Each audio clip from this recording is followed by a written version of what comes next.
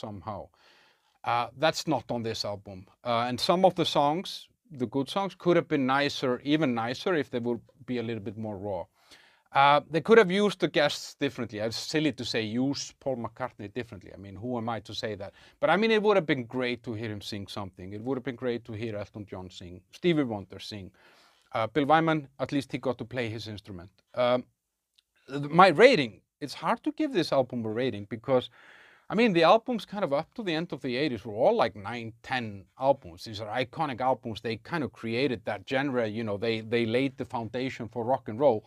So if I think about those all at like 9 to 10, then I have to give this album like 8.5. It's by far their best album since, I think, Tattoo You or something like